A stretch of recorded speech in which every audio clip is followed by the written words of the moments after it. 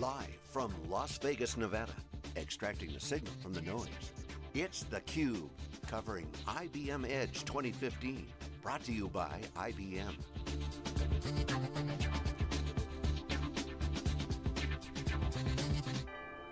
Okay, welcome back everyone. We are here live in Las Vegas for IBM Edge. This is theCUBE, our flagship program. We go out to the events and extract the signal noise. I'm John Furrier, my co-host Dave Vellante, our next guest, Tom Cook, the CEO of Permabit. Welcome back to theCUBE. Thanks, John. Great to see you. We were just reading online, Tom Brady got suspended for 4 games. We were shocked. Deflating the footballs. Dave, what do you think about this? This is breaking news. Slightly excessive. For what? For He had no idea. Although I like the nickname. It might impact our viewership today, though. They were breaking cutaway to Tom Brady news. How's it going? It's going great. So give us the update on what's going on Permabit and the industry at large. I mean, a lot of confluence between obviously convergence, infrastructure, software. I mean, it's a storage show. They're talking about big data, smarter cities, a lot of messaging, Facebook, Twitter data. All this is kind of coming together. What does this mean for the industry? Well, certainly it's a confluence of a lot of forces right now. But when I look at this show and I look at IBM Edge, I see a company that's really walking their talk. These guys really believe in data efficiency and capacity optimization. They're talking it in every single storage presentation, every single storage product line that they're working with. And they're really riding this wave of transformation that's going on in the industry, and they've embraced it fully. So it's really and they're exciting. Delivering news and products. That's absolutely right, and they're really focused on it, and they're making progress as a company. So, as they've said, whether you're going to consume us in a cloud, or whether it's going to be software defined, or whether it's going to be an appliance, we're right there with you. And frankly, that's why we love this partnership, because we deliver our products in exactly the same way. How's that going with IBM? So we're just moving into our field engagement with them now, which is a really a whole new set of challenges and excitement for us as a company, which is really fun. We're working with their distribution point Arrow and with the FlashSystem group to get out there in the marketplace and really bring value to their customers. And we're in the Arrow booth here at Edge, and we're really excited about that partnership. The way we look at it is outstanding distribution, world-class distribution, FlashSystem that some people say is the best product in the marketplace in the flash space, and we think with SANblox it really rounds out the data optimization and capacity optimization capabilities of that product, and we feel great to be working with IBM. So Arrow, talk more about the Arrow relationship. They're the primary fulfillment mechanism for the SKU that is the 9000, which includes your product. Talk about that's that. Right, and just a fine point there. So SANblox, now we're paired up with both the 900 and the 9000. Okay. So with the 9000, it's a full product with management suite as well as RTC and RD duplication, and it just rounds out the offering tremendously to cover more workloads. Jamie Thomas was on just before me, and she talked about more workloads coming into the flash environment, and it's a combination of deduplication and compression that really enabled that. So we feel really fortunate to be working with IBM on that. Okay, and what about the balance of your business? Maybe you could talk about that a little bit. I know we're on IBM's home court, but you got a lot of, you're an arms dealer. I mean, let's face it. Well, we started working with a good number of the majors. We're working with Hitachi Data Systems. We work with NetApp. We're working with IBM and EMC. But I have to tell you, we see this company really embracing data efficiency, and I think it's really going to move the needle for them. Well, I mean, the acquisition of Storewise, you saw that, you followed that, must have got your attention because you're sort of in that same space. And a lot of people said, oh, well, they got compression, they're not going to need dedupe, but they're like peanut butter and jelly, aren't they? They're totally complementary, and truthfully, it's kind of like, do you want to be too thin or too rich? Can you ever be too efficient? Can you ever get your energy costs down too low? Can you ever become more dense in your solution? So the combination of the two is always better than one or the other. And in our case, because we dedupe before compression ever goes on, that means we save a lot of compression routines, and that's a lot of cycles on a CPU. Yeah, so how should we be thinking about flash economics? Flash has been a huge tailwind for Permabit. How should we be thinking about flash economics?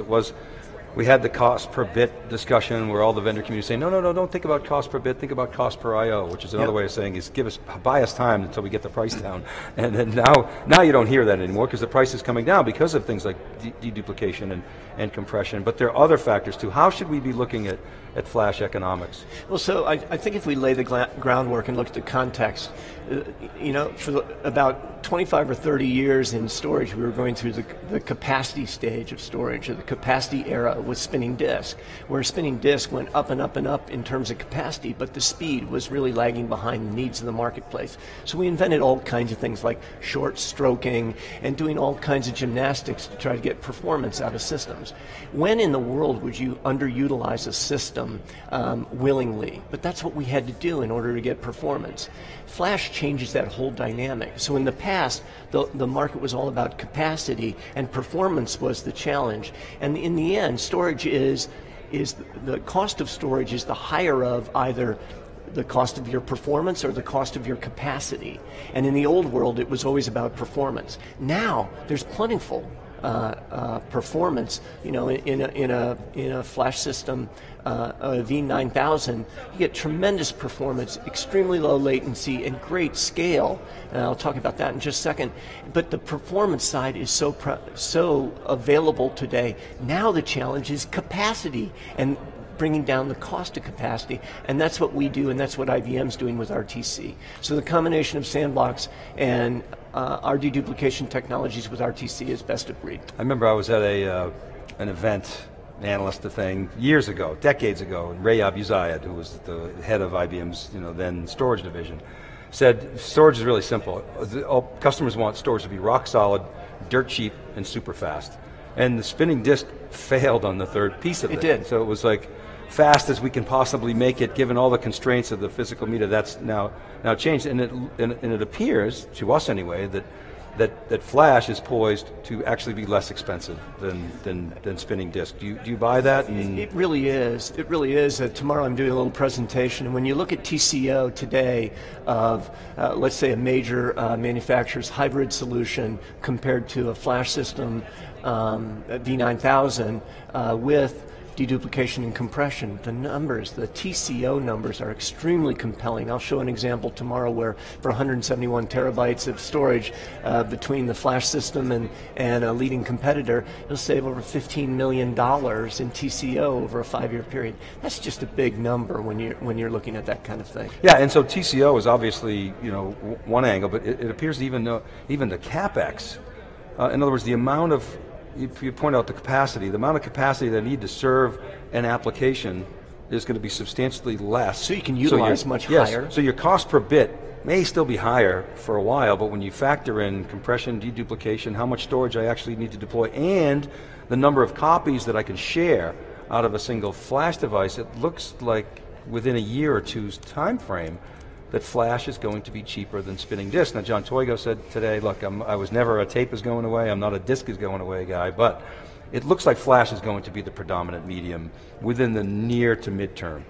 Well, it certainly is, and so one of the examples that I'd like to point to, so SANblox is a scale-up device. You add SANbloxes and you can address more capacity and achieve greater IOPS.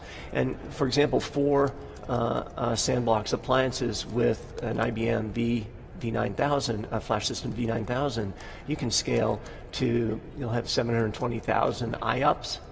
This is with deduplication and compression. You'll have minimal latency.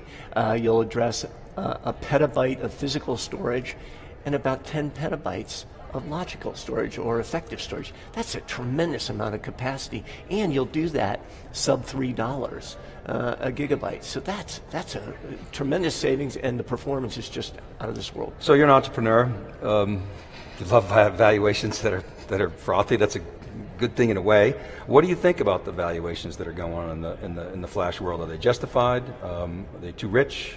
Are they about right? What are your thoughts? So I think companies are pretty significantly overvalued at this point, because I don't think the world's begging for another array.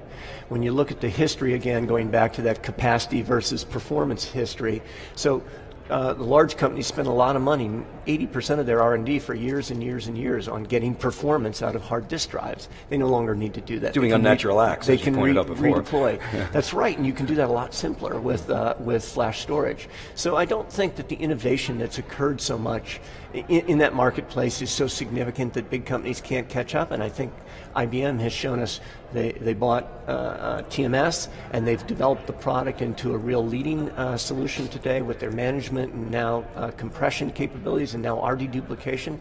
That's a full offering that's really compelling in the marketplace. Well, what about specifically? Let's take Pure as the poster child for high valuation. It appears that they got one exit alternative right now, which is an IPO.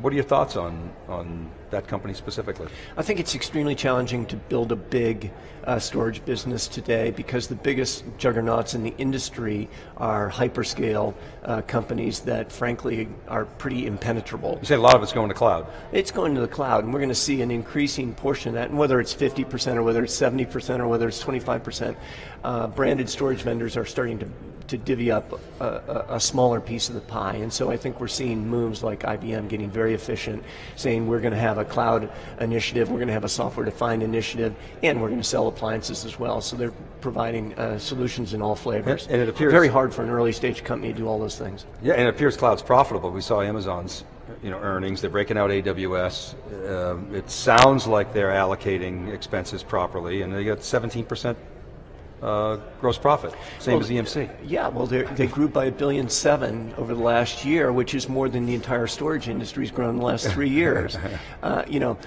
Google Drive for Work is adding 1,800 customers a week.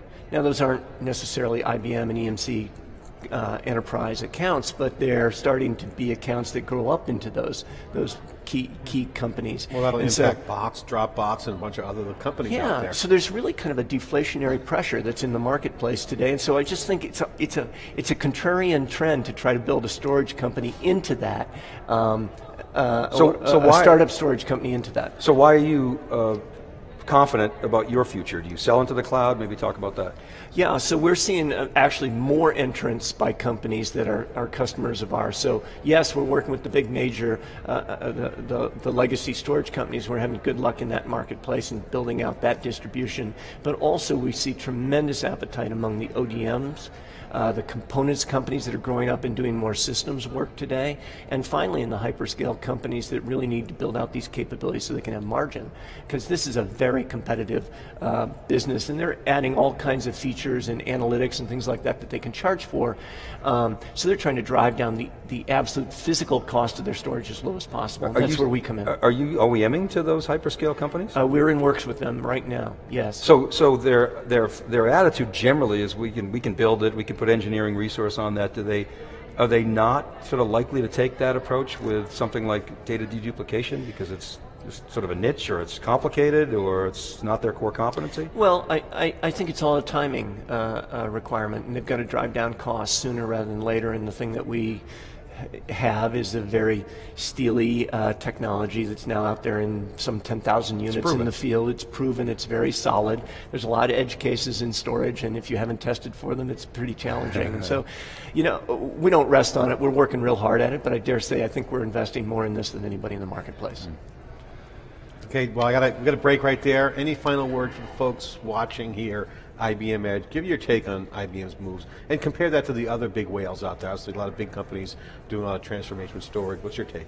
Well, so I think making the choice to sell based upon performance rather than capacity is a real change in the storage marketplace. I'm not seeing every other company embrace it as fully as IBM. I think in the end, when you have your sales team running to the same message that the corporation's running to, when you have your distribution running to that, and when you have your development arms running to that, I think you're going to be successful. So I think IBM's articulating a great strategy, devil's in the details, and I think it's still early innings on this, but they're doing a really good job. And you look at the growth in FlashSystem, and they're doing very, very well. Yeah, and they're not an island anymore. They're starting to get competitive advantage with the other groups, IBM. Yeah, very much. All right, Tom, with Permabit CEO Permabit, Tom Cook. We'll be right back with more here live in Las Vegas, theCUBE.